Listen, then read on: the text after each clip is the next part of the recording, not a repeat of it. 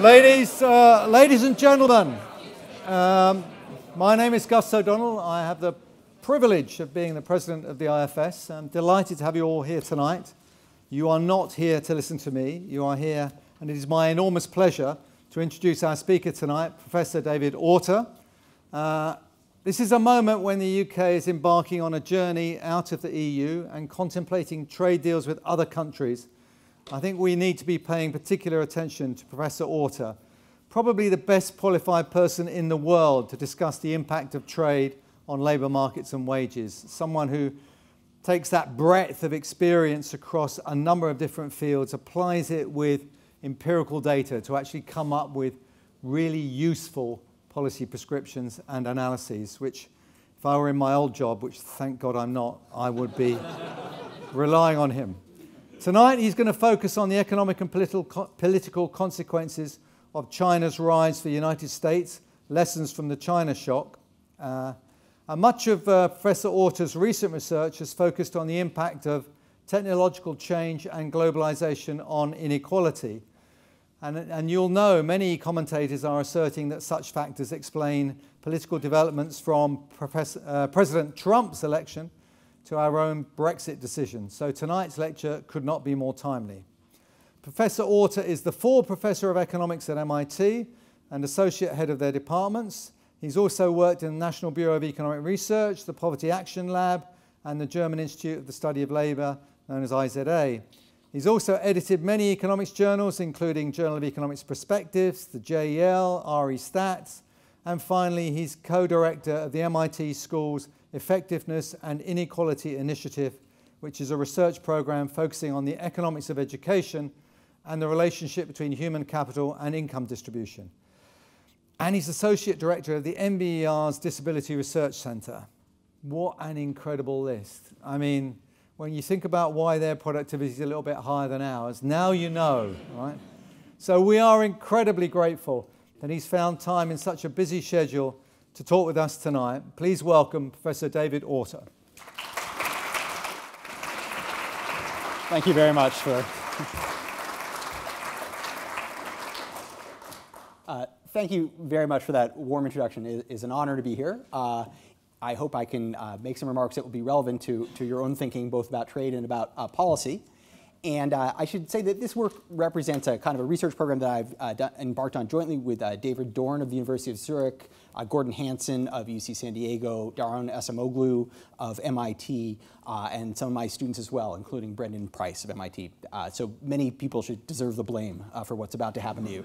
And what I want to talk about is what we have learned in the last from the last 20 years of trade experience in the United States, and particularly the last 15 years, following China's monumental rise as a world trading power, and how it's helped us to better understand the economic and social consequences of rapid globalization when it's particularly in a kind of a north-south context. And what I'm going to say, it does not overturn our understanding. In fact, it's consistent with canonical theory, but it really places emphasis in different locations, different aspects than I think previous work had supported. So let me get going, and I look forward to your questions at the end of the talk as well. So this shows you China's historic rise as a world manufacturing power, where it went from making essentially 0% of the world's manufacturing exports to almost 20% in the course of a little more than 20 years, 25 years approximately. And that is a monumental achievement. What's surprising, by the way, is not that China accounts for 20% of world manufacturing now. It's that it was so backward 25 years ago, accounting for almost zero, which is remarkable for a country, the world's most populous country, and a pretty well-educated country at that. And its incredible forward march from economic backwardness to economic leadership is remarkable. It's like nothing we've ever seen on this scale in a country so large. And that really reflects internal developments within China. Really, it was Deng Xiaoping's work, who had various roles throughout his life, including some time in prison, and eventually became the chairman of the National Committee of the Chinese People's Political Consultative Conference, And his big idea was of reforming and opening the Chinese economy starting in the late 1970s. And what that meant was a number of things: allowing foreign direct investment, allowing prices to be used to allocate resources, allowing labor mobility. Over the course of 20 years, about 250,000 Chinese migrated out of relatively unproductive agricultural work into export processing zones, into cities to produce, and that was a remarkable reallocation of human labor. And to allow the adaptation of Western technologies, the use of prices, as I said, and that resulted in an incredible period of productivity growth. This map just shows you Chinese special economic zones clustered along the south near Hong Kong, where a lot of this export processing took place. So China first integrated with Hong Kong and then integrated with the rest of the world. And that is a remarkable achievement. Before we talk about any other consequences, it's crucial to recognize that China's rise over the last 20 years is probably one of the sort of great economic good fortunes, happenings of maybe a millennium. This brought 400 million Chinese out of poverty, but the benefits were not limited to China. It created a commodity boom that raised prosperity through Central and South America. China has made investments in sub-Saharan Africa in places where the West doesn't tend to venture. There have been enormous benefits in terms of actually increasing the size of the global middle class and reducing world inequality. So before I talk about any adverse consequences or adjustment costs, I just want to put this in this context of saying, overall, this is a world historical positive event, something we should welcome. But it has had mostly positive consequences, but also had created some challenges. So many of you will be aware, the case for free trade, why integration between countries is a good thing, goes back to David Ricardo, Portuguese economist, who said trade allows, is that incorrect? No, it's okay.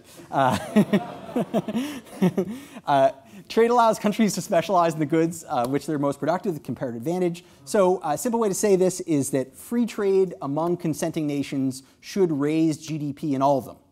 All countries can become wealthier by doing what they do best, exporting that, and importing the things that they're not as good at. They specialize in what they do well. Here's the rub, said by Drew Barrymore in 1922, not Portuguese, is what's good for countries as a whole is not necessarily good for all citizens of a country.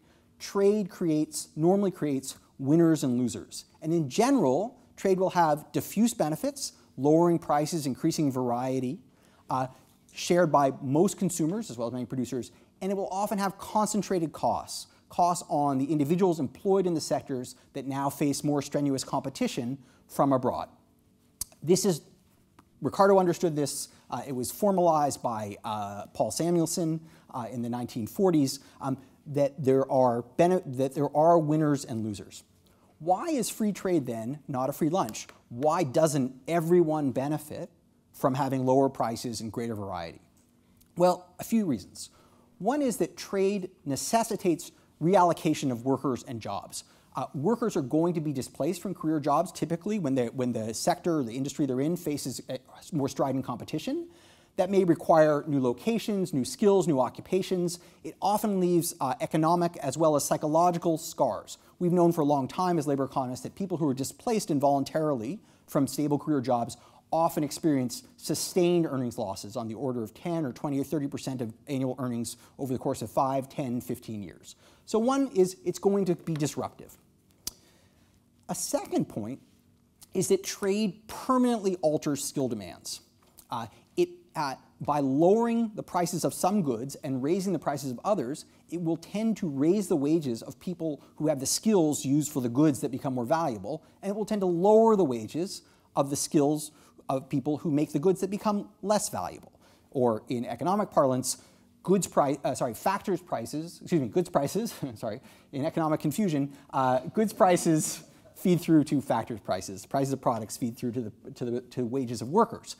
And so it's quite possible that even as trade grows the economic pie, by a few percentage points, it could shrink some slices in absolute magnitude by a much larger extent. There's nothing inconsistent about saying that trade raises national GDP by 2% and makes some workers 30% poorer.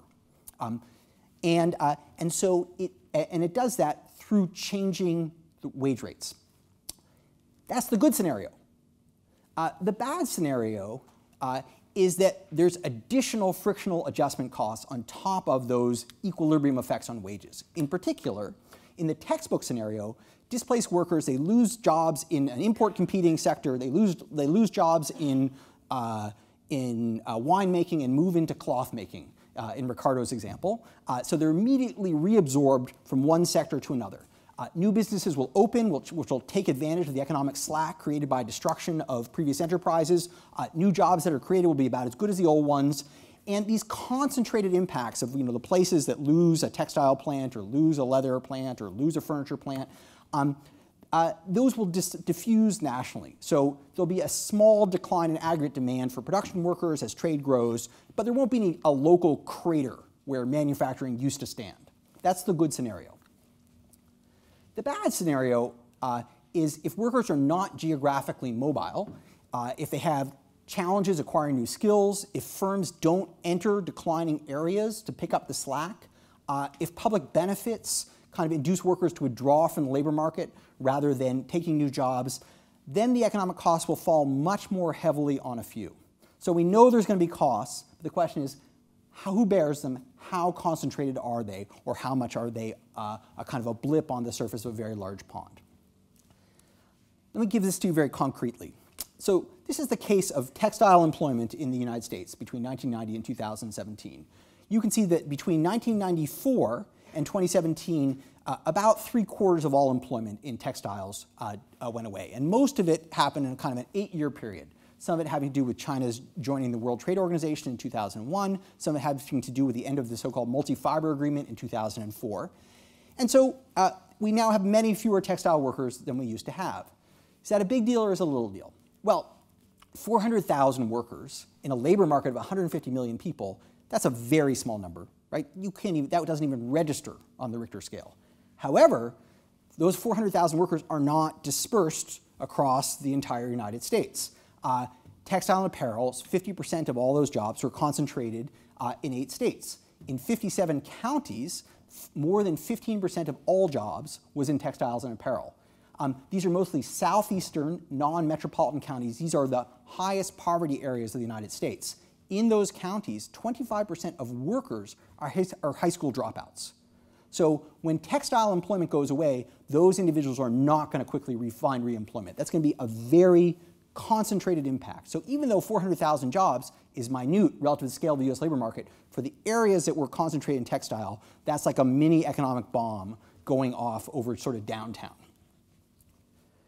So what I want to talk about now is looking at this in the macrocosm, learning from the labor market adjustment to the seismic changes in international trade, and I want to ask, what do we learn from studying the China shock about whether workers quickly find reemployment, whether new businesses quickly pick up the slack, whether the new jobs are about as good as the old jobs.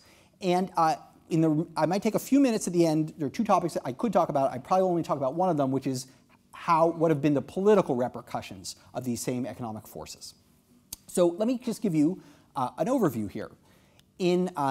This figure shows you China's imports as a function of all US goods consumption, which goes from basically under 1/4 percentage points in 1987 to about to about 5 percentage points in 2007. So it's a 20-fold increase at least, maybe a little more. The red dash series gives you US manufacturing employment as a share of working age adults. And you can see it's at around 12%, 13%, and then it starts falling in the late 90s, around 2000, and it really kind of, that fall accelerates in 2001. What happened in 2001? China joined the World Trade Organization, and its exports surged, particularly to the United States. Now, you may look at that and say, how big a deal is that really? I mean, you all know that manufacturing employment has been in decline since the end of World War II, and this figure reinforces that view. In 1943, 39% of all US employment was in manufacturing. By 2014, that was 8.6%. If I said, where is China's accession to the WTO in this figure, you would be hard-pressed to find it, right? You don't even see that 2001 blip. So let me show you the same figure, but I'm going to remove the denominator. I'm not going to divide by working age population. I'll just show you the count of manufacturing jobs.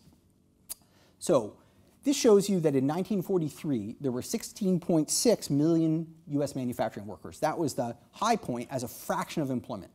By 1979, that was actually up to 20 million. By 1999, it had fallen modestly to 17.3 million, excuse me. Then between 1999 and 2007, it fell by 3.5 million workers, which is 20%. And then cumulatively to 2016, it fell by 32%. So a 1/3 reduction in the total number of manufacturing workers. So that actually is quite an unprecedented fall. And so when you denominate by overall employment, it doesn't look that big, but you can see previously, most of the decline in manufacturing employment was occurring to some extent through attrition. Right? The number of workers was holding relatively steady. People would come in, they would leave. It wasn't really contracting in terms of jobs, per se. In this short period, we saw this enormous fall. And so that is unusual. And it does mean, it does mean that a lot of adjustment is going to have to take place. Many millions of people are going to have to find new work. And so the question is, did they do that quickly? Did they do that slowly? Did they find about equally good jobs or not equally good jobs? Did they actually reintegrate into the labor market, or did they exit the labor market? Did employers pour in, or did things just kind of sit there? That's what we would like to explore. So let me give you some evidence on that. So the first question is, do workers quickly find reemployment? So let me just describe very briefly how we do this. This analysis, which is with David Dorn, Gordon Hanson, and Jay Song of Social Security Administration, looks at workers, at individual worker wage records from US administrative data, and looks at people according to their industry of employment in 1989 to 1991. So we identify people working in manufacturing, but not just manufacturing. We identify what industry their manufacturing plant is in. So is it textiles, is it leathers, is it aircraft engines, is it auto parts, et cetera.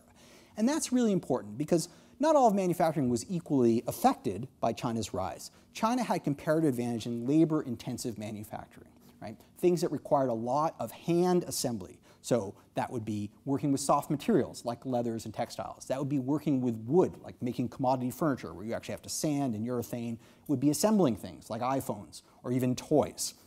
And so this is not high-tech manufacturing.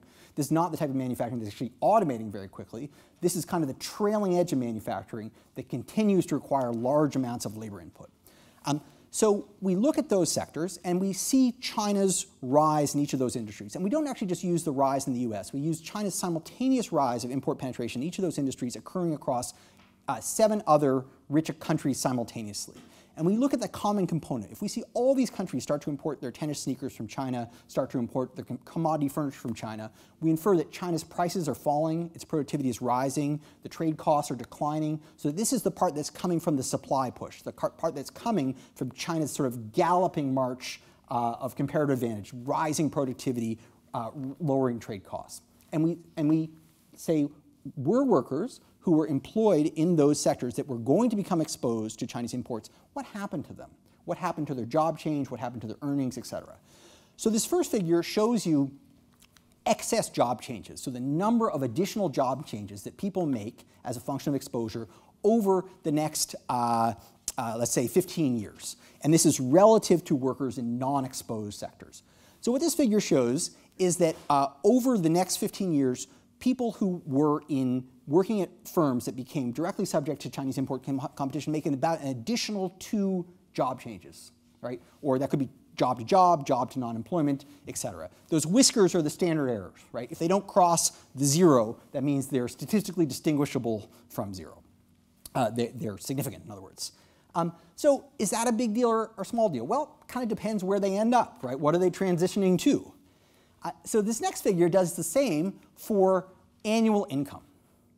And this shows you the cumulative loss in annual income relative to base earnings over the next 15 years. So cumulatively, they lose about 45% of a year's income. Over 15 years, that's not such a big deal, right? That's a few percentage points a year.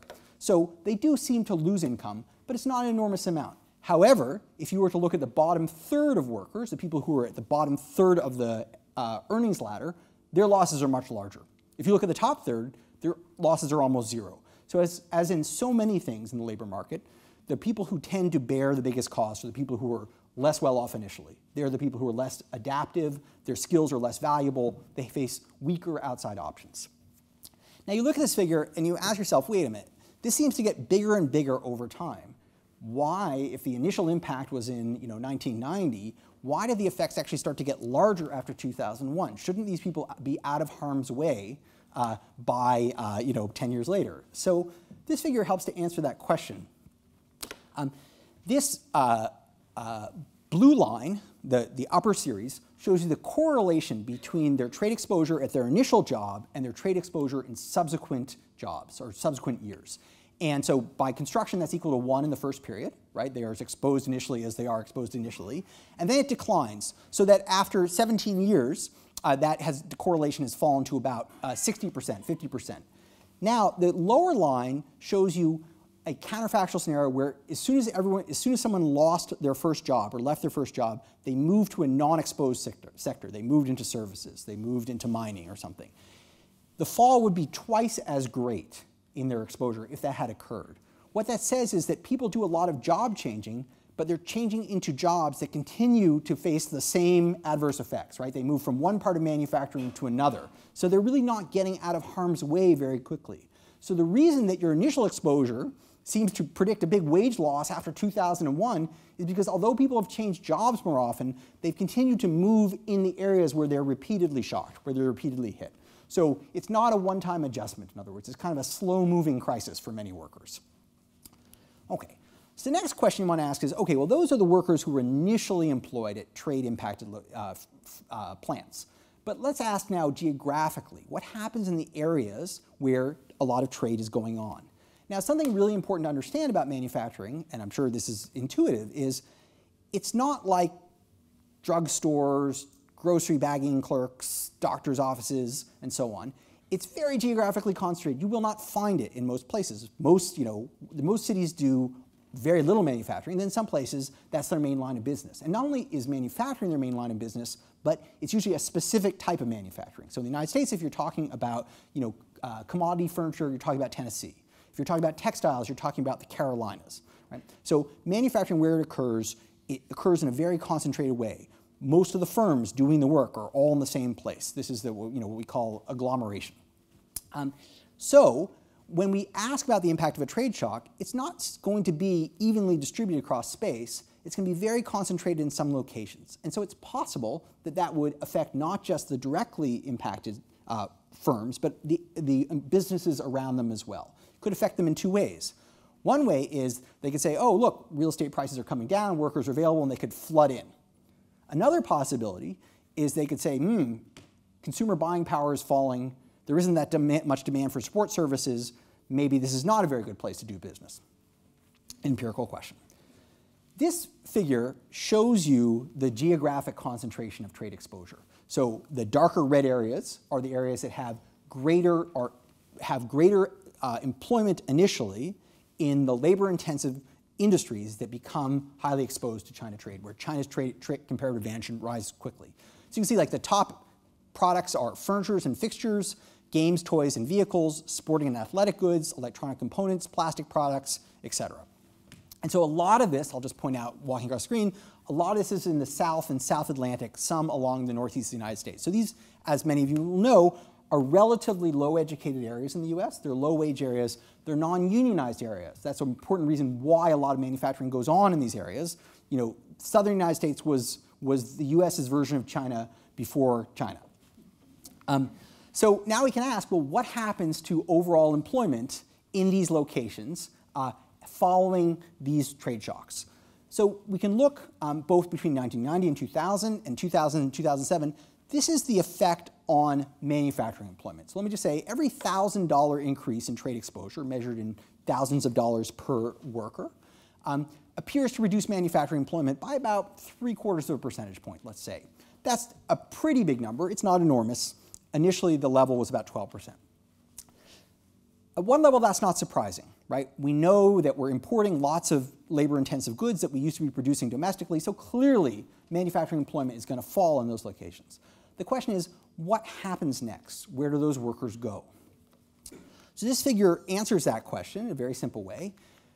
The first bar is the decline in manufacturing employment. The second bar is the decline in non-manufacturing employment in the same location. The third bar is the rise in unemployment, in other words, people who say, I'm out of work, but I'm looking for a job.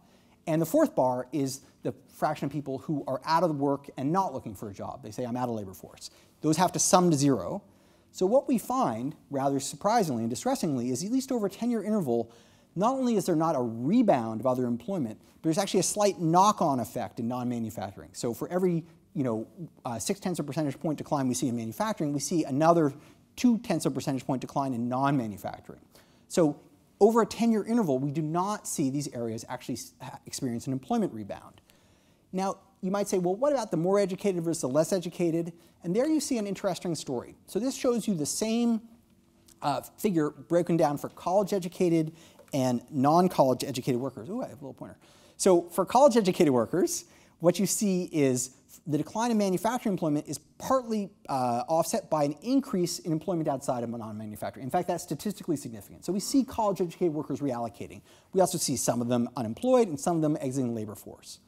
For non-college workers, people who have high school or below, the loss in manufacturing is paralleled by a loss in non-manufacturing. Why? Well, there's some contraction of the sector because it's providing support to manufacturing, and college workers are flooding in, right? So who would you hire?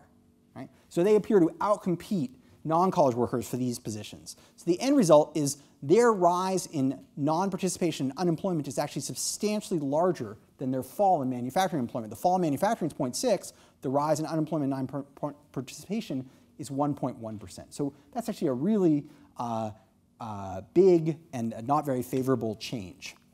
And I say, well, what are they doing? What if they're not working? Well, one thing they are doing is they're receiving public transfer benefits. So this figure shows you the effect of a $1,000 shock, $1,000 meaning $1,000 per worker, on payment to public transfer benefits. So the total that this comes to is about $60 per thousand. About $4 of that is coming from unemployment and trade adjustment assistance. Those are our two programs designed for displaced workers. Unemployment insurance is the standard thing. Trade adjustment is a kind of an add-on to unemployment insurance. And that responds, in fact, that's an extremely elastic response. The base of that number is very small, so that's like a 15-fold increase. It's huge in proportional terms, but it's minute in dollar terms. The next effect is disability. Those are people who are taking basically a permanent early retirement for health-related reasons, although they were previously working, many of them. A third is early retirement itself, so people who are over 62. A fourth is other government assistance programs, so food stamps, temporary assistance for needy family, and so on. And the fifth is medical benefits. So it turns out that although we have two labor market programs that in theory are targeted on people who lose jobs involuntarily, most of the transfer payments are coming from, non-labor market programs. They're coming from the social safety net. Now, on the one hand, that's good news, right? The social safety net, that's what it's there for, to catch people. On the other hand, the incentive properties of that social safety net are poor. The disability system is a one-way ticket out of the labor market. So I don't want to imply that the social safety net is the reason people are leaving the labor force. I do not think that's true.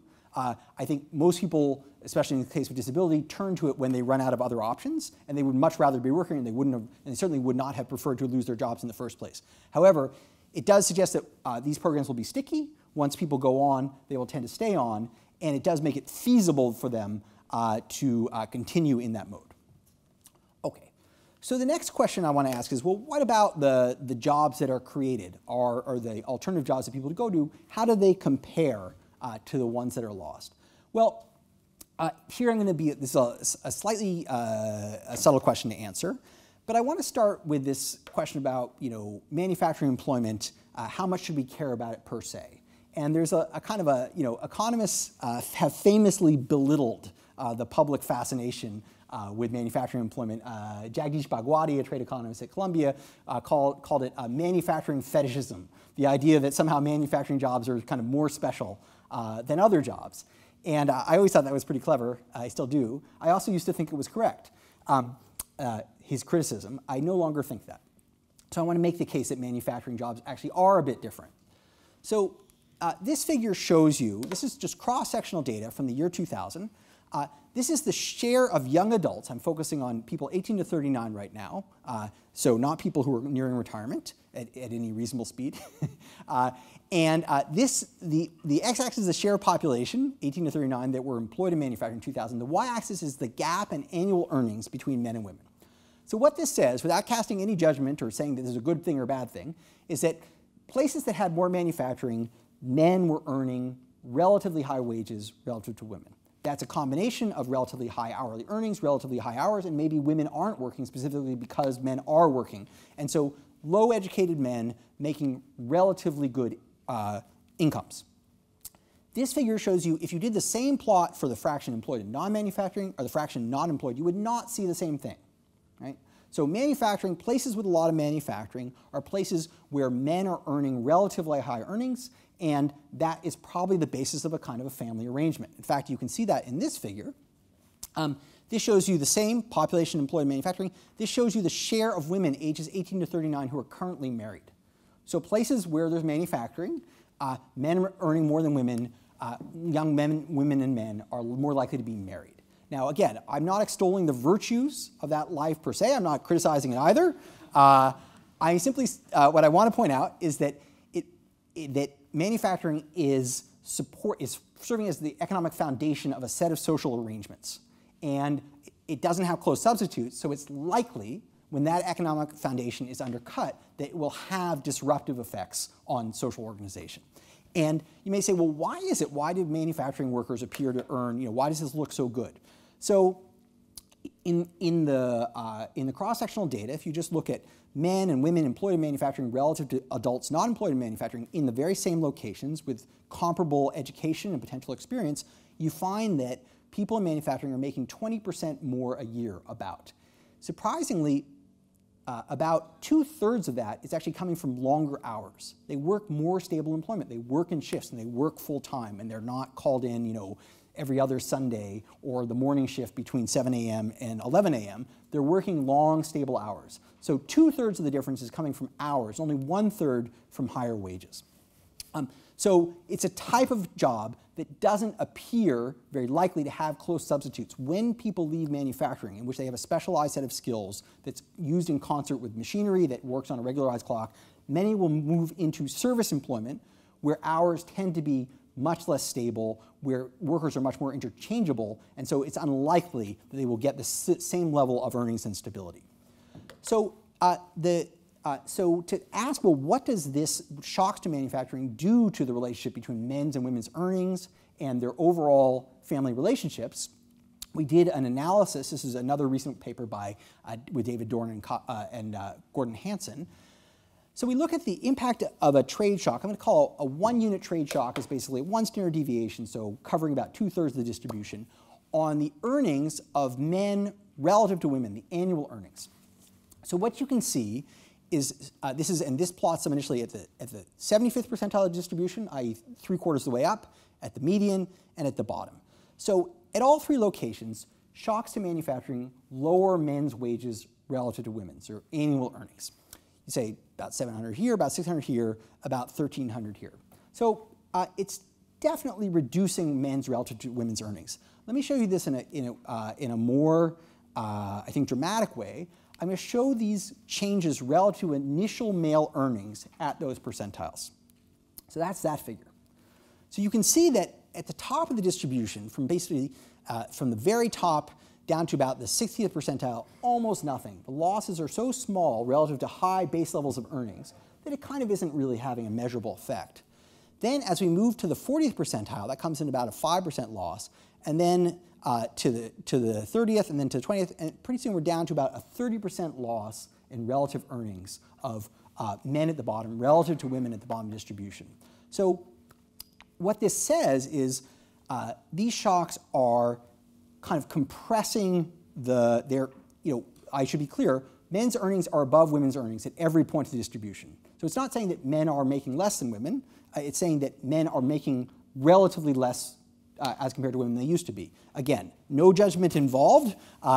It simply suggests that this is going to make it tougher for less educated men to be viable economic partners. Right? It makes them, in crude economic terms, it lowers their marriage market value. In the work on this paper, we ask about some of the consequences that this has for the kind of function of adults. And again, I want to emphasize, I'm focusing only on people here 18 to 39. And the reason I'm doing that is because often when you think about decline of manufacturing, you sort of imagine these sunset industries where people in their late 50s who've been doing the same thing for 30 years or leaving the labor market and going for an early retirement. That's not what I'm talking about. I'm talking about actually relatively young adults. Where there's manufacturing around, they do a fair amount of it. One thing we look at is consequences for mortality. I'm sure many of you are familiar with the very known work by Ann Case and Angus Deaton showing how the kind of opioid epidemic has shortened lives of young and middle-aged Americans, many of them white, non-Hispanic. So we asked do we see a change in mortality in areas impacted by these same trade shocks. So this shows you the estimated impacts on shocks, these are on deaths per 100,000 adults for drug and alcohol poisoning, liver disease, diabetes, lung cancer, and suicide. The thing that jumps out at you is there's an enormous increase in drug and alcohol poisoning related deaths among men in these locations.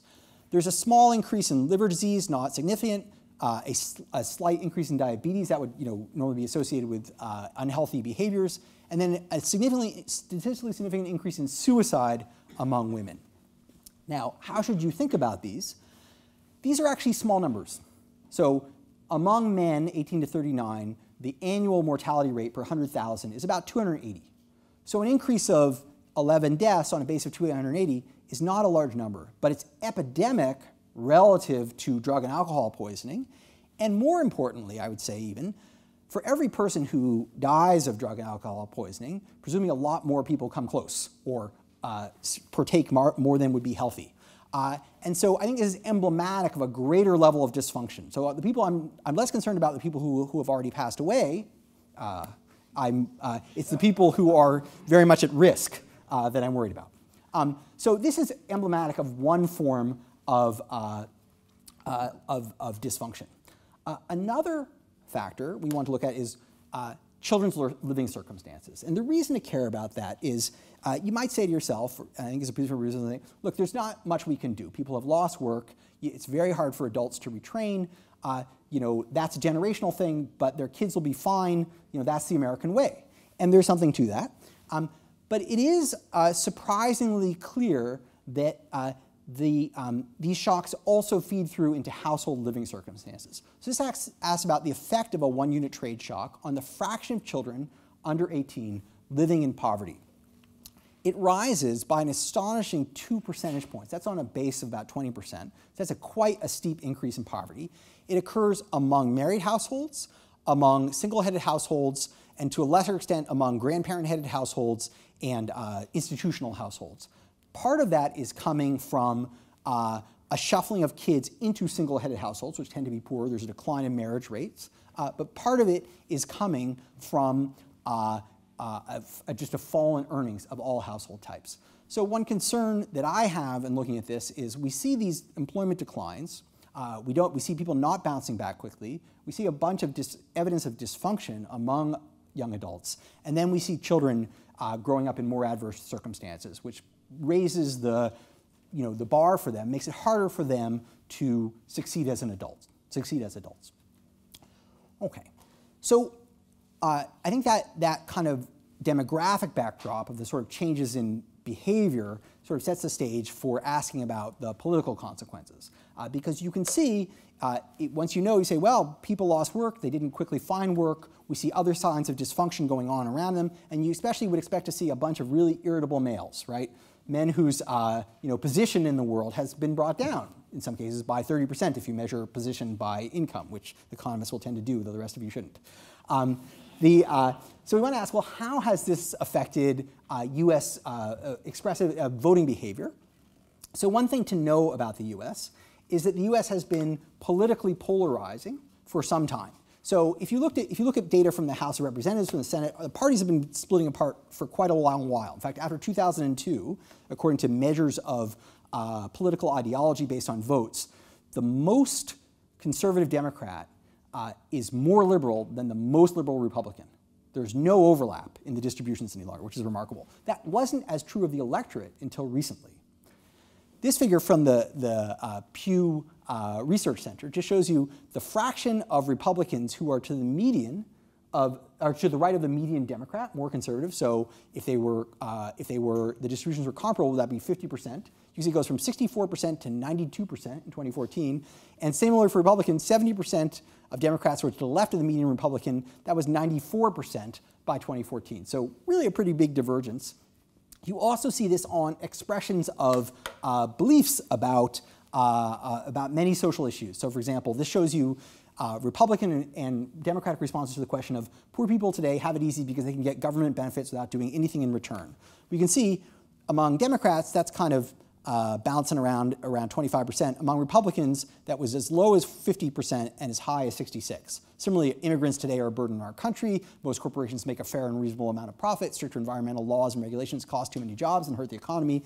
And you can see the parties, the people who vote for these parties pulling apart. And what's actually equally interesting is the clustering of those views has become tighter. So it used to be that if I asked you your views on, should we clean up the environment, that wasn't that predictive of your views on what tax rates should be, what immigration should be, what welfare benefits should be. But now people's views much more cluster along these party poles. I don't even want to call them ideological poles, because I'm not sure there's a coherent ideology that links those beliefs. But as an expressive matter, they go together. So we work with David Dorn and Gordon Hansen, Kaveh Majlesi of Lund University in Stockholm. We said, well, can we see if these trade shocks have contributed to political polarization? So to do that, we needed to sort of put together the US electoral map. And the US electoral map is a very funny thing. So this shows you the voting district of North Carolina District 12, called the most gerrymandered district in America. You can see it's about 100 miles long and about an inch wide. So Representative Mickey Michaud, who's a member of North Carolina House of Representatives, said, if you drove down the interstate with both car doors open, you'd kill most of the people in my district.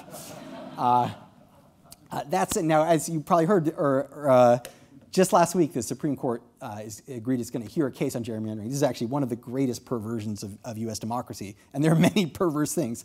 It will be quite remarkable if they actually change how that's done.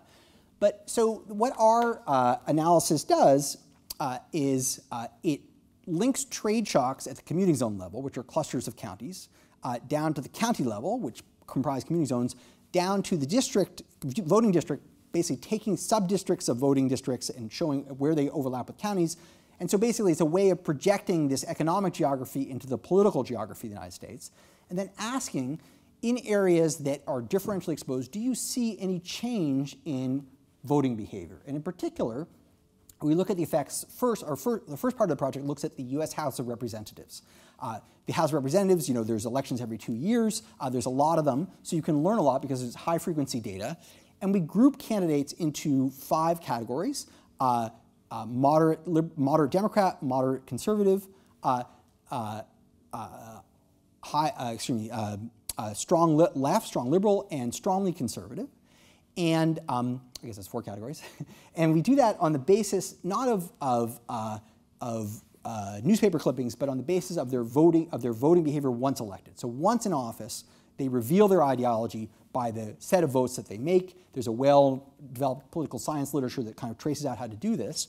And we ask, what happens in districts that are differentially shocked? How does that move the ideology of candidates? And notice, that can move the ideology of candidates either by causing people to change their voting behavior or by causing candidates to be replaced.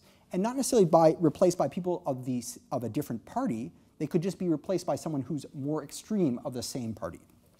So this graphic summarizes it. This is a graphic that the New York Times did based on this paper. And they took the conceptual experiment, what if we rolled back trade by 50%? So just took half the trade shock and pretended it didn't happen, imagine everything else stayed the same, which is, of course, a big leap of imagination.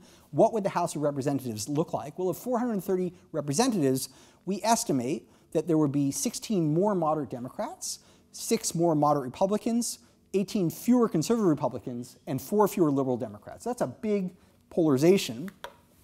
Now, you might say, well, what's going on? I can understand why they're taking out moderates, but why both liberal Democrats and conservative Republicans? Well, it's interesting, actually. If you look at the voting districts that are majority white non-Hispanic, when they're exposed to trade shocks, they uniformly kick out the moderates and vote in Republicans. If you look at the voting districts that are the complement, majority-minority, they do the opposite. They vote in liberal Democrats. Now you'd say, well, then why are those so unbalanced? Well, the percentage of US voting districts that are majority white non-Hispanic is 84%, which of course is not the share of the population that's majority non-white Hispanic, which is like, something like 45%. So that goes back to that diagram of Mickey Michaud and the very thin district. That's the nature of gerrymandering in the United States that packs minorities into such a small number of districts. So we estimate that this trade shock actually really did contribute to the polarization of the House of Representatives. Now, funnily enough, we still did not use that to forecast the Trump victory. We should have, if we were taking our research seriously enough, we should have said, well, look, this is a kind of microcosm of what's happening in 2016. Shouldn't you think this is going to cause some type of ideological change in the presidency? And we just sort of waited until it was over and stood on the sideline. But in fact, that's what we find. So this figure from the Wall Street Journal, based on the same paper, we look at counties. Counties are the voting unit in US elections. And we ask, again, if you were to roll back the trade shock, how would that have affected the Trump versus Clinton vote? And it is, as many of you are aware, many districts that were relatively Democrat-leaning voted for Trump. And it turns out that that was particularly pronounced in areas that were trade impacted. Now, that might or might not have mattered. It depended where what those areas were and how close they were to the margin, how close they were to 50%. Turns out, in Georgia or Arizona, if you roll back the trade shock 100%, wouldn't have made any difference. In New Hampshire or Minnesota, it wouldn't have made any difference because they were already going to vote for Trump. They were going to vote for Clinton anyway. However, the 3 states, Pennsylvania, Wisconsin, and Michigan, where we estimate a reduction of the trade shock of 30% would have caused those states to swing the other way. And that actually would have been sufficient to swing the general election. So the takeaway there is not, if we just had a slightly different trade policy, we'd have a different president. That's an impossible, unknowable thing. It does say, however, that this particular economic phenomenon did contribute to the shifting political tides and probably was important and will continue to be important going forward. So I'll make one final point and then I'll wrap up. So the last point I want to make about this question about is manufacturing different or important, one other thing that makes manufacturing different from other sectors is it is an extremely innovative sector. So in the US, 70% of R&D spending, research and development spending, and about the same share of all patents emanate from manufacturing. So even if you're not concerned about manufacturing as a jobs program, which I think is a reasonable thing to say, well, that's sort of done with, you might still be concerned about manufacturing as a part of the kind of industrial, intellectual, and economic base of a country, something that you should care about because going forward, intellectual property and ideas are so much a part of the currency of trade, the currency of the wealth of nations. So in work with Gordon Hanson and David Dorn, and also Pian Xu of Harvard Business School, we look at what happens to US patenting. And again, same strategy, we're looking at more and less exposed industries.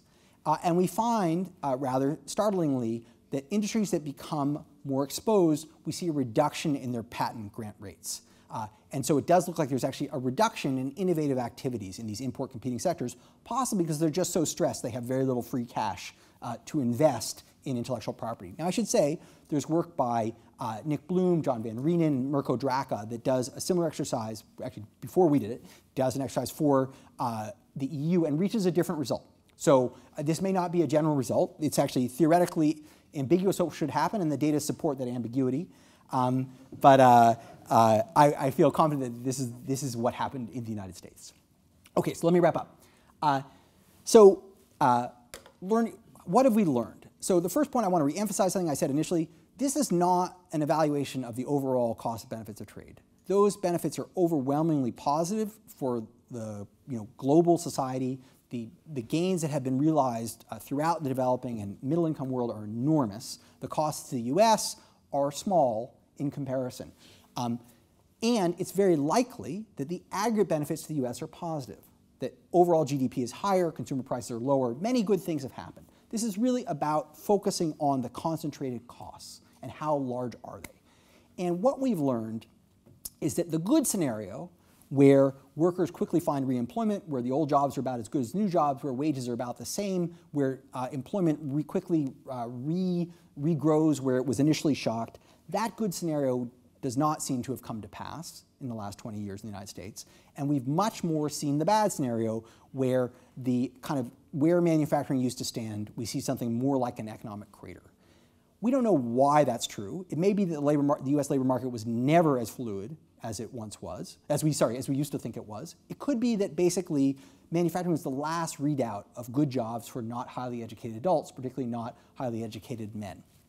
It's also the case that China trade was different from other trade because a lot of the North-North trade we've seen in the post-war era was trade among rich countries where, we buy cheese from France, we sell them fighter jets, everybody's happy. It wasn't, it's not trade where basically we find another country that produces the same stuff much, much more cheaply, which is the first 15 years of China trade. So labor adjustment, so we're kind of in the bad scenario in the sense that not that the aggregate benefits are negative, but the labor market adjustment is slow and costly. Manufacturing employment appears to really have had value to the people who held it. It's not being replaced by something equally good.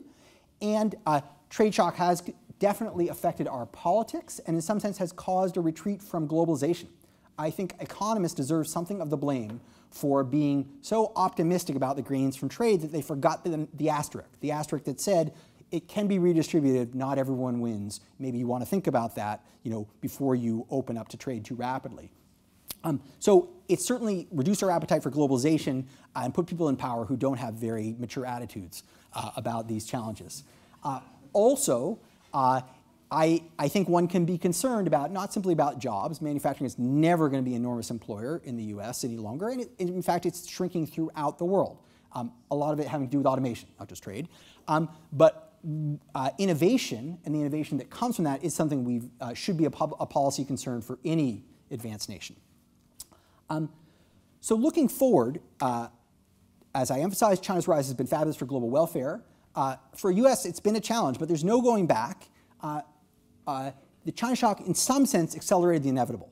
Right? 30 years from now, there's no way the US would have been producing shoes and commodity furniture independent of China. It's also not likely to recur. China has developed, it faces many of the same bottlenecks that other countries do about rising labor costs, pollution, congestion, and so on. So even with no change in policy, the next 20 years would not look like the last. Hopefully other nations will develop rapidly. Large nations like Brazil, like India, large matters in trade. Size matters. I want all nations to develop, but it's more shocking if they're large. What the trade shock has done is laid bare the labor market challenges that the United States faces, declining labor force participation and earnings of non-college adults, lost appetite for globalization.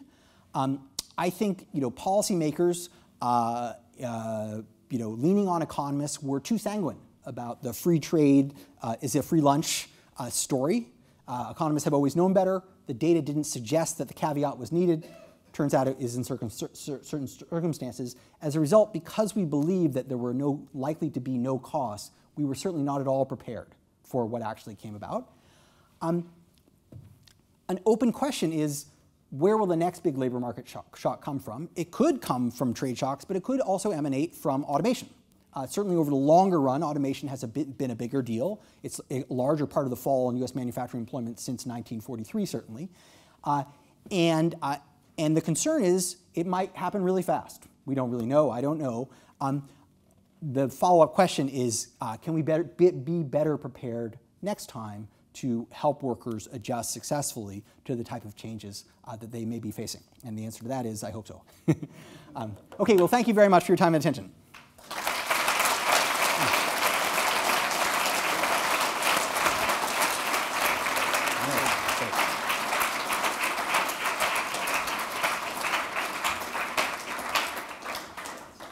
Thank you very much, David. That was a kind of, to me, a brilliant example of political economy, even if we're arguing about whether David Ricardo really did come from Portugal.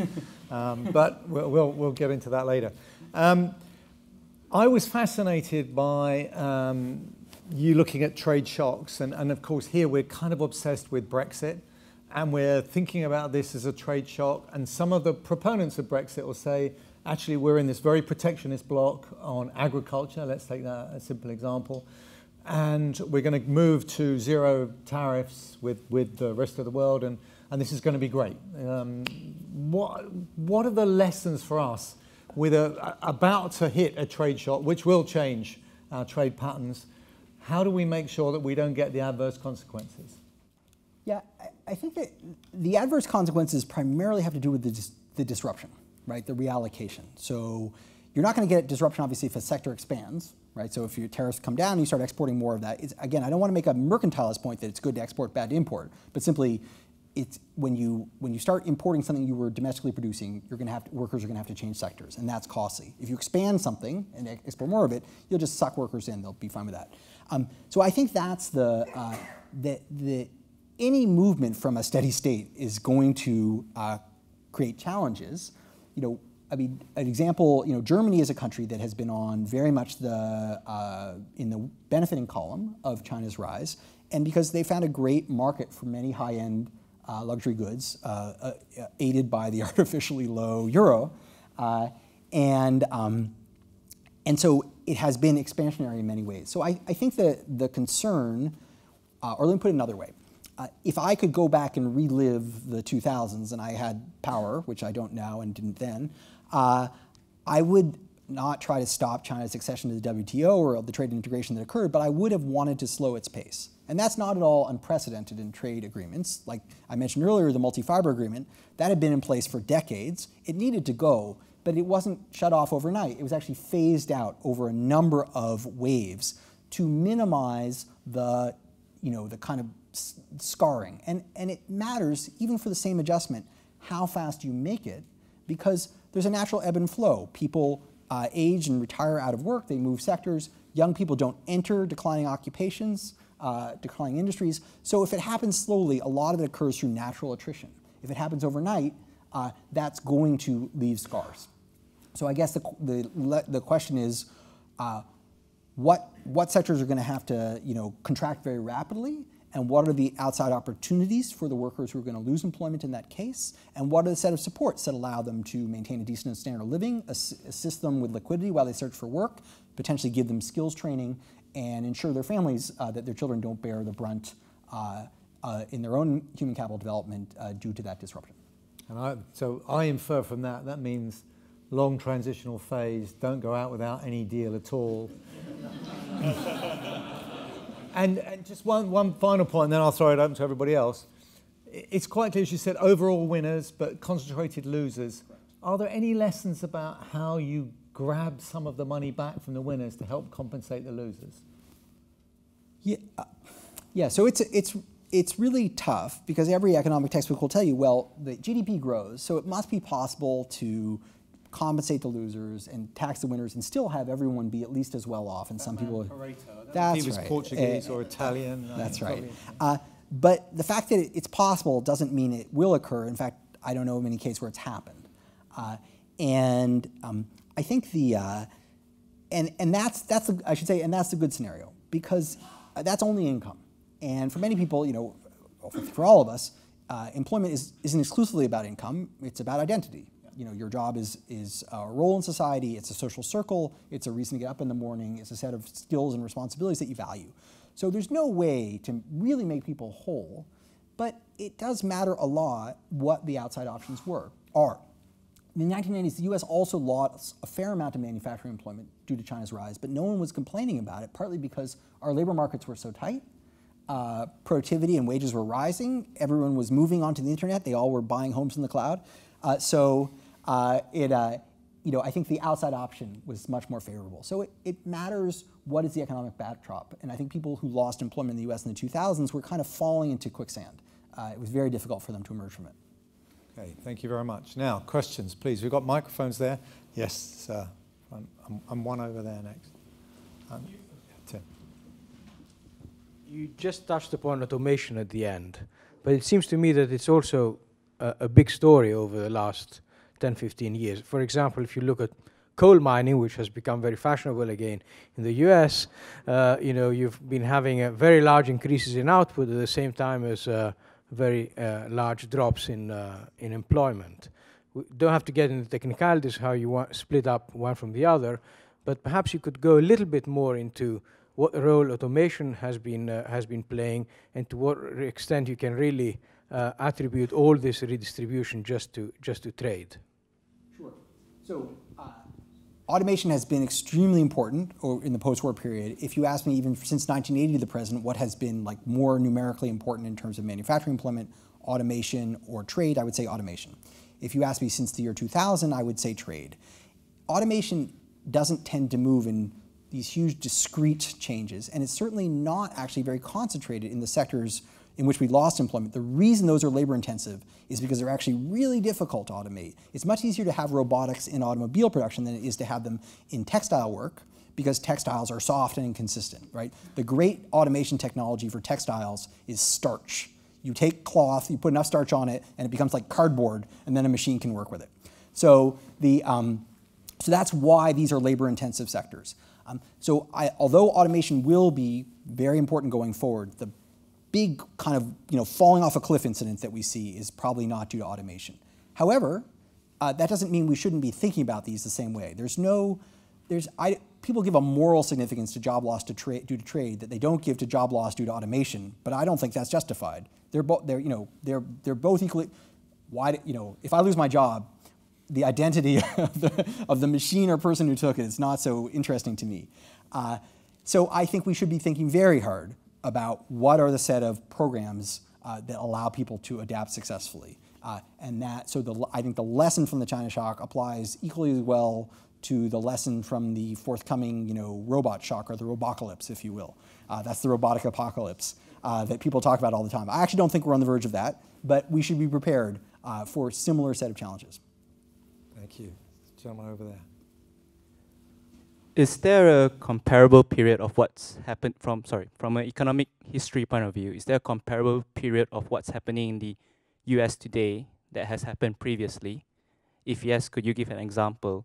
And if no, does this imply that there's a stagnation in technological progress, or even if there is technological progress that is unable to absorb the losses, the employment losses that is being experienced in the manufacturing sector? Sure. Let me make sure I understand the question. Are you asking, is there a comparable trade shock, or is there a comparable dysfunction following a shock? Comparable dysfunction following a shock. I actually don't think it's unprecedented. You all know of areas, places, locations where you have some seismic shift and the places just go into decline, right? Manchester, for example, or many cities in the United States. Or there's recent work by Brian Kovac and Rafael Dix-Carneiro about Brazil and the trade liberalization that occurred there in the early 1990s. And you actually see regions that they have these big tariff cuts, so the prices, they're all of a sudden they're much more exposed. And over the first few years, employment goes down, wages go down, and you think, okay, then they'll stabilize. It takes 20 years for them to stabilize, and they stabilize at a much lower level. So we don't really understand why this is so, but there's a lot of, geographically concentrated economic shocks tend to actually have very durable impacts. It takes a long time for places to rebuild themselves. And when they do, it's often a different group of people who are benefiting. So many of the US cities that have gone decline and then have since rebounded have gone from manufacturing to hospitals and education. And that's they're fine places to live, but it's not the same. It's not steel workers who are, teaching at the universities. So I think what maybe distinguishes this period is, yes, economic growth has been very slow, so people are not being quickly reabsorbed. Two, the labor market for non-college adults in the US and throughout much of the rich world has been, the floor has been falling for more than 3 decades. This is just kind of another kick in the teeth for that. But it's closer to, there was a refuge in construction, maybe there's a refuge in vehicle driving, there's a refuge in manufacturing. There are just fewer and fewer safe harbors. So that may also be what made it particularly difficult for people to bounce back. Could I also point out at this point that you are not an audience of steelmakers, so I'm about to ask another gentleman to ask a question, and I think from a gender diversity point of view, it'd be quite nice if that changed. Sir. Thank you, Gus, and thank you, David. I was going to sort of make the point that it seemed that your slides seem to show that China has been fantastic for women's equality in the US, unless your name's Hillary Clinton. But I wanted to actually ask you to paint a counterfactual of what would the US look like today. Can you describe it had China not entered the WTO? Sure. Large North American. No, it would. I mean, I think it would be on the downside. Consumer prices would be higher. There would be less diversity of products. Electronics would cost more. Automobiles would cost more. So there are many ways in which the average American would be less affluent today were it not for China's entry to the WTO. I would say the downsides are a substantial loss of manufacturing throughout the South Atlantic and the attendant social decay that's come with that. Perhaps lasting damages to our politics and the rest of the world through our politics. And then a greater concern for, I think, is looking forward is whether the U.S. has gone on kind of a long-term maladaptive response of instead of investing in its people, investing in its innovation, kind of closing borders, cutting expenditure, becoming a kind of crueler, less forward-looking place. That would be a real concern.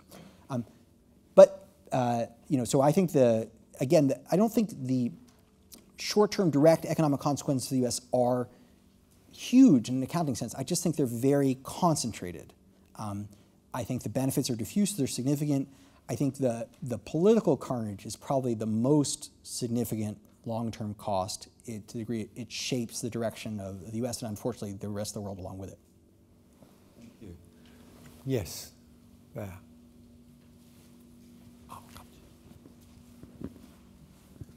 Hi, is there anything that you have China shocked and not found an effect where you were expecting one?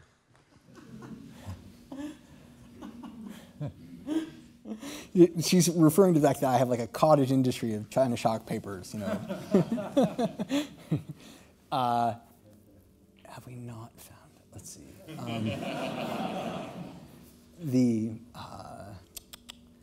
Trying to think of the failed This project. is where we need the journal of negative results. Right, that's right.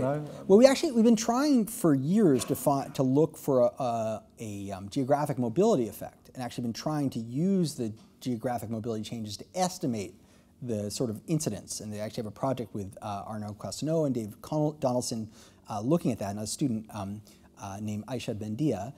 And so far, we found no effect on geographical mobility of people in shock locations, which is doesn't seem consistent with sort of first principles. So we haven't given up. We're still China shocking that, hoping if we shock it hard enough, it'll move.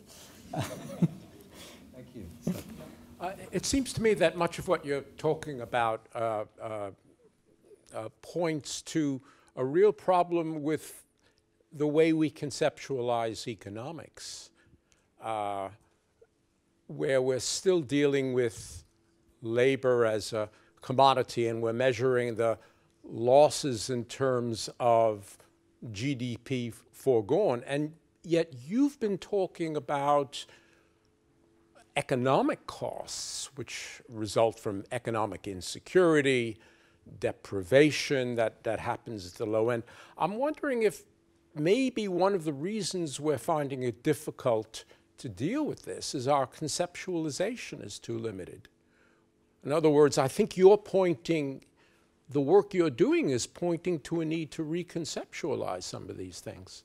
Could I just add to that as well? Because some of the China stuff, you pointed to the great income gains, and if you measure this in terms of subjective well-being, you don't get quite such great results. Same kind of point, really. We haven't China shocked that one, but we should. To your point, yeah, I mean, I don't want to sound like a kind of an untrained sociologist. I think it's undeniable that there are, that the costs of job loss are not just pecuniary. And we know that we see that in elevated mortality among job losers. We see all kinds of misery. I think the evidence we have on drug abuse also consistent with that.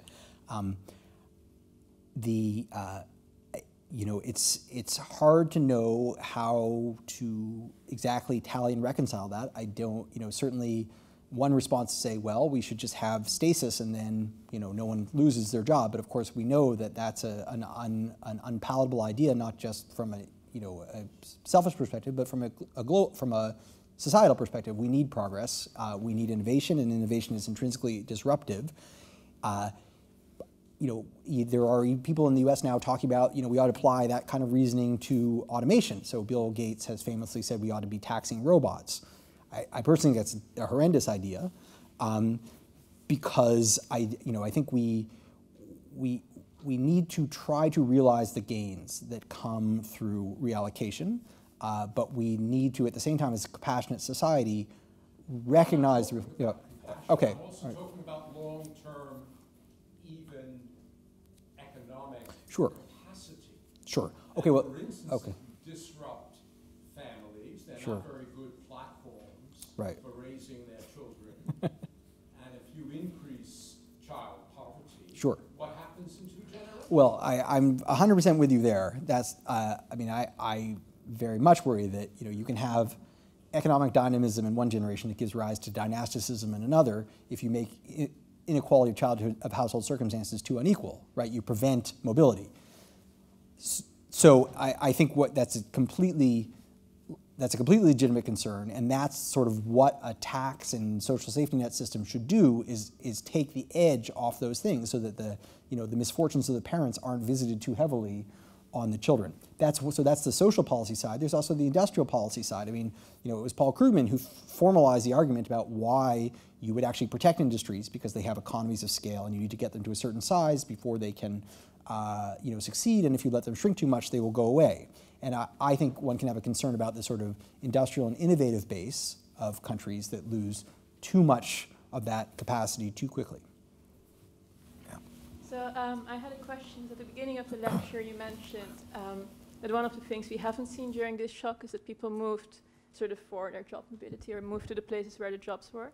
So just now you mentioned that it wasn't actually much of a factor, so maybe this isn't quite right. But I was wondering to what extent it's different this time that the places where job growth is, so I guess mostly on the coast, in places like the Bay Area and New York, that it has now become quite impossible for people to move there because the jobs and the living costs there, they just don't match quite what people are saying, and what that's going to do for sort of long-term geographic inequality in the U.S. And if you this is a really important point. This, Enrico Moretti has written on this extensively, that the economic geography of the U.S. has become also incredibly unequal, and that so much more of the national wealth is on the coasts or in Texas, basically, in very few places. And so there really aren't that many good places, and those places are very expensive.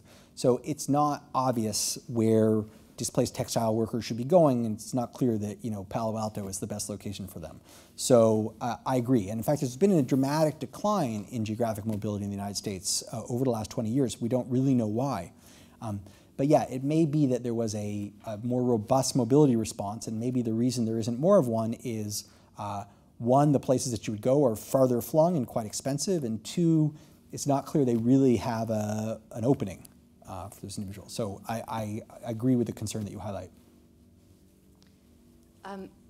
It's a follow-up question in a way. One of the other areas where economists haven't paid so much enough attention in the past is actually the geography of the economy, and that things happen in particular places. Once upon a time, I would have said it is much more important to help people and not think about the places. But I'm just wondering if there's a political economy argument for turning it around. And you said it's never the case that the winners are taxed and the losers are compensated. But might it be easier to do so if you think about it in terms of places? And if there is a particular town or city that's struck by one of these shocks, it's actually politically easier to say, we'll compensate the place, we'll do some extra investment there? Yeah, I agree with the point you're making that this sort of set of events has reinvigorated economic interest in the sort of economics of place. And there's a couple of sort of bodies of work. So I mentioned Enrico Moretti and also Pat Klein at UC Berkeley, and they've been sort of looking at place-based policies. So, you know, the kind of like the Tennessee Valley Authority in the United States that made these huge investments in manufacturing, different, you know, empowerment zones. So that's one line of thinking, that you could just make the right investments in places and help them to rebound.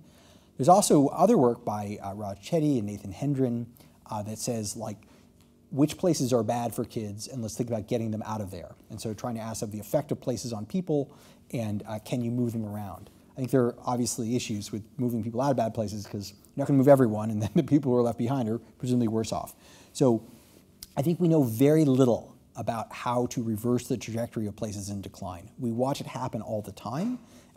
You know, sort of textbook models would say we should have reconvergence quickly. People, you know, resources should flow in. That doesn't happen. They take a long time to find equilibrium, and lots of bad stuff happens in the interim. So I 100% on the idea of fixing places, but I think our sort of knowledge about how to do that successfully is pretty limited. So. Professor Martin Weitzman of the MIT wrote a book on the share economy, arguing that if wages were related to the profitability of the enterprise, then in a time of declining profitability, simply the wages going down would preserve the number of jobs. That was taken by Margaret Thatcher, who introduced profit-related pay, making it tax-free to give a kickstart to the system. It didn't actually work, and we had declines and jobs were lost. However, in the last 10 years, what we have seen is that employment in the UK has remained remarkably constant and indeed has grown, and yet at the same time, wages in real terms are declining. So the concept of the share economy, whereby jobs can be preserved at the expense of the income that's taken by the labour share, does appear to be work. However, we then have the criticism of very, very poor productivity levels. Is it better to lose the jobs and have high productivity, or should we keep the jobs and suffer by being a very low productivity economy? France versus the UK, in one word. You know, it's interesting that you make that point, because there used to be, you know, kind of 15 years ago, there was a thing called, the idea called the Krugman conjecture, which said you can take your inequality in one of two forms, either very unequal wages or low levels of employment among low-educated workers. It didn't actually bear out in the data. There did not seem to be a trade-off between inequality and employment. The experience of the UK is really positive in the sense that employment has held constant and grown despite falling wages. In the US, we actually see falling wages and falling employment. And the groups that have seen the largest falls in sort of offer wages, or wages in the market, have seen the largest declines in employment. So we seem to be at a point where, you know, we're on kind of labor supply curve, and wages are falling and people are choosing not to work. So I don't, you know, I wish the answer were, you know, allow wages to fall a bit and people will re-enter the labor market. But at least in the United States, we don't even appear to be within the realm where that's a feasible policy, or where that policy would be effective. So I don't know the answer. I mean, Germany is another country that's had big falls in wages at the bottom, but has maintained pretty robust employment. So it seems like falling wages is the good scenario, unfortunately. So I don't know. I don't. At this point in the U.S., I actually think higher wages would be the key to raising employment. Okay. So, gentlemen there, the penultimate question, and then you can have the last one. So thanks very much for that. I had a question about policy prescriptions. So I think I heard you say one would be to slow down China's accession to the WTO, but of course, I mean, that would protect US workers, but it would slow down Chinese workers move out of poverty. You know, so I would genuinely question whether that's a legitimate prescription. But I think the policy prescriptions question is interesting. I mean, you've mentioned kind of area-based policy prescriptions. Are there other programs that you've seen that you think have merit that could be targeted on workers in certain sectors having access to large retraining grants, or what's the long list of policy options? Sure.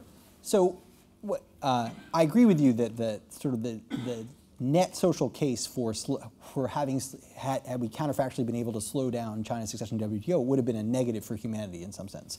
But of course, voters don't vote for humanity; they vote for their own countries. And I don't expect voters in every country to vote for the world welfarist party. They're going to vote for self-interest. So it wouldn't be unprecedented for one to say, okay, we're going to make this adjustment, but we're going to make it more slowly. But leave that aside. That's not within the realm of possibility. In terms of things that would work or could benefit, first of all, there is no magic bullet. There's no way to make people whole completely. There's a grab bag of social policies that are a good idea. One would be making trade adjustment assistance in the U.S. more generous, more accessible, and not tied to staying in school. Maybe you could just allow people to take a new job at a lower wage and temporarily support the wage difference, make up some of the lost earnings. A second policy in the U.S. would be to expand the earned income tax credit. That's one of our effective policies that has raised employment rates among people with low earnings capacity. However, it's targeted on adults with dependent children. Most people who are going to qualify for it are women with dependent children. Many of the men presumably are fathers of those children, but they can't claim them as dependents because they're not married to the mothers, and consequently they don't qualify for the benefit. One can make a case for wanting to transfer benefits to families with children. However, the biggest labor market problem we have in the United States is falling employment rates of non-college adults. So a wage subsidy might be a good idea there. Another idea I would say, and this is much more radical, but a change in tax policy. The U.S. tax policy is incredibly antiquated and very much is punitive towards domestic production and does not treat imports and domestically produced goods symmetrically. We don't have a value-added taxation system. So there's a lot of incentive to not produce stuff in the U.S. and to keep your money overseas after you do produce it, wherever you produce it. So tax reform, corporate tax reform would actually be a good idea, and it could be used to offset payroll taxes. I even somewhat heretically supported the so-called border adjustment policy that was for a while floated by the Trump administration before being taken out back and killed. Okay, question there. The last question sort of touched on it, but you mentioned skills retraining as one of the adjustment mechanisms. Are there any specific lessons to be learned from what happened in the US, maybe at federal or state level, as to what could have done better, what could have gone better, especially also in the Brexit context here? Yeah, I think there's often this desire to take mid-career adults and say, oh, you could be a computer programmer, you could be a nurse, and so on. And that may work, but you're asking people to make a very extensive transition in all aspects of their lives, not just like what they know, but the type of work that they do. There's actually a lot in most industrialized countries, a lot of skilled vocational work that isn't particularly manufacturing, but might be in the trades, might be in skilled repair, even sometimes moving into higher-end manufacturing, which generally is much more skill-intensive, but still tends to stick around specifically because it's skill-intensive.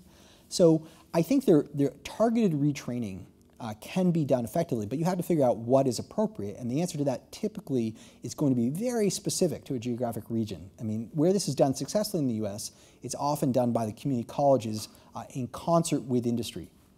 So it's, the federal government sometimes supports it, but it's often, Tennessee has a very effective technical training program. So I think it's got to be a heterogeneous solution, but one should not think that the objective is to get everyone into college regardless of their age, or to get them all working in the health services. There are jobs that are conceptually closer to manufacturing, where skills are likely to be more transferable, where people may have aptitudes and interests, and making good investments and helping people figure that out. One problem we have in the U.S. is it's just a wild west of for-profit and not-for-profit education, and people have really a lot of trouble figuring out what's a wise investment and what's a scam.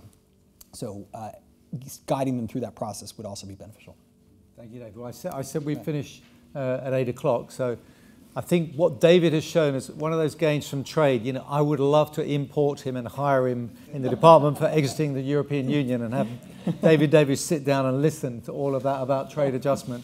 And Liam Fox. Sitting on Saturday. So that'll be good. Ladies and gentlemen, thank you very much for being here. I think we'll have drinks afterwards. Thank you, David.